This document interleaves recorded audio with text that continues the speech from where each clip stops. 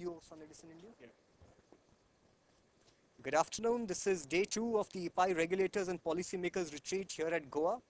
And I have the pleasure of introducing to you Mr. Pashupathy Gopalan, CEO of Sun Edison India. Welcome to the retreat, Mr. Gopalan. Thank you very much. Pleasure to be here. Right. Mr. Gopalan, we'd like to know, Sun Edison has done such a wonderful job of setting up solar power plants in various other places in the world. What brings you here to India? It's our belief that India will be one of the largest markets for solar energy in the world. I think because India is endowed with a significant amount of sunlight. Currently, Germany is the largest market, and India gets nearly 1.5 to 2 times that much sunlight. So if Germany can be the world's largest market, why not India? The second is I think India needs a lot of power. I think there's all kinds of estimates which says India needs to be at 600 to 700 gigawatts by 2030. And we already are seeing very serious issues with coal and thermal power plant.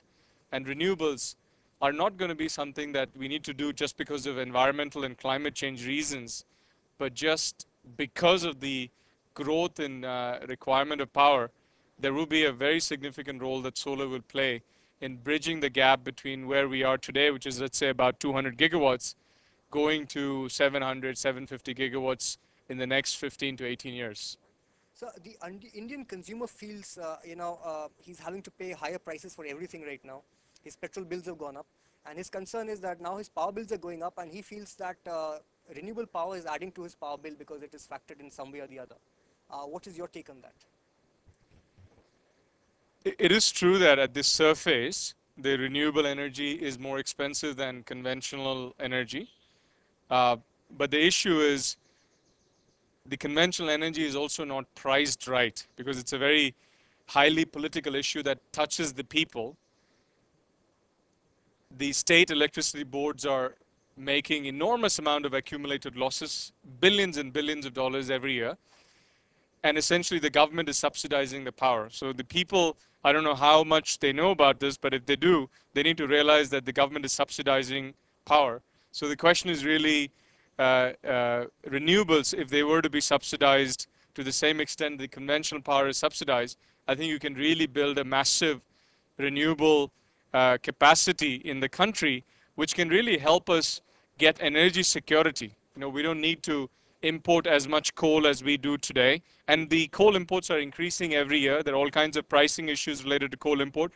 So just like oil, coal is going to determine a significant amount of India's forex reserves and volatility in forex capacity and reserves in the country in the coming decades. So it's really for energy security and the good of our future generation that we need to support renewable today. And the subsidy is really just one form versus another, moving the subsidy from what we do in conventional power into renewable. So it's really not too much more subsidy than that. How is the regime here in India in terms of solar energy? Do you have provisions of banking of solar power? Does it enable you to recover your investments in the time period that you foresee? There is really no banking. I don't think the industry is as well developed as wind or something else, but the tariffs are determined by the state and the central energy regulator, and they've done a very good job. Between CERC and GERC, the Gujarat regulators, have done a very good job of arriving at a decent tariff, which allows the investors to make a decent amount of return. I don't think anybody's making high levels of return. It's just what is economically sensible so that investments can come, and that is already happening. The National Solar Mission, driven by MNRE and NVVN, has done a very good job of running a reverse bidding, which is allowing for price of solar energy to drop from what used to be close to 19 rupees just 2 years back to the 7 to 9 rupee range today, less than half, and a greater capacity. So I think the regulators are doing a fantastic job of lowering the price burden on the government and allowing a mechanism where the investor still finds it interesting to invest their money and build these projects. Sun Edison is now installing solar panels and other panels on top of canals. So we've heard. Tell us about that. So the canal project which we did, which is a 1 megawatt, 1 kilometer long canal in Narmada Canal, outskirts of Gandhinagar, was really the vision was from Honorable Chief Minister of Gujarat, Mr. Modi, and the Honorable Energy Secretary, Mr. Pandian, and the Honorable Minister, Mr. Saurabh Patel. Mr. Modi had the vision that if you build the solar projects on top of the canal, you don't need to use land because land is always precious in India, and also land has a lot of issues. And when you build projects, it's not easy to procure land.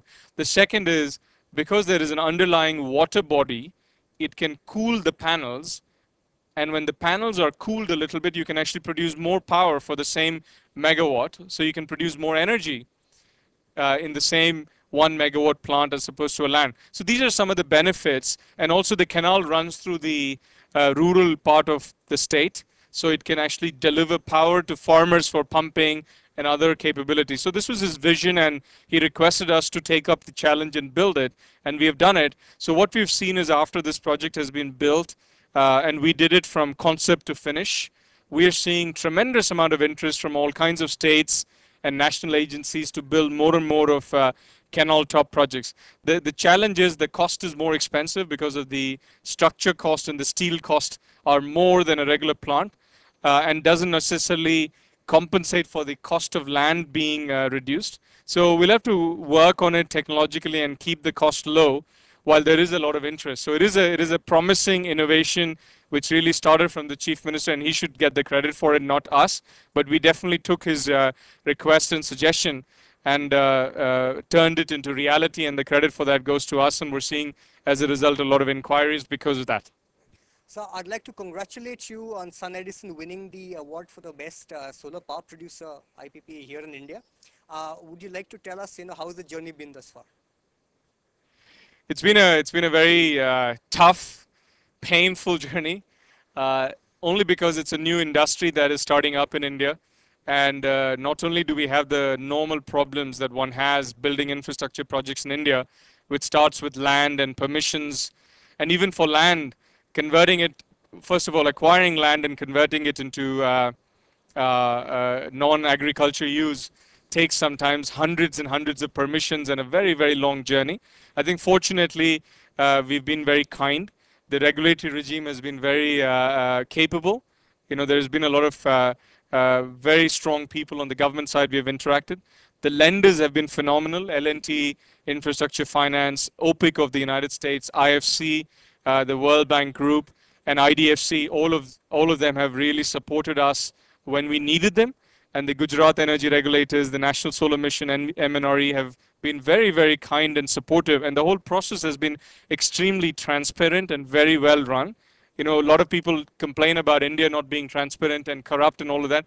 We haven't faced a single issue in our journey to become the leading solar energy developer in India. And as a multinational company, we have limitations, but what we've found is there has been tremendous amount of transparency, support, and the programs have been extremely well run, and which is why, because of being a level playing field, we were able to pour in our passion and resources and dollars and be able to achieve what we've achieved. Thank you, Mr. Gopalan, and have a wonderful time at the retreat, sir. Thank you very much. Pleasure to be here.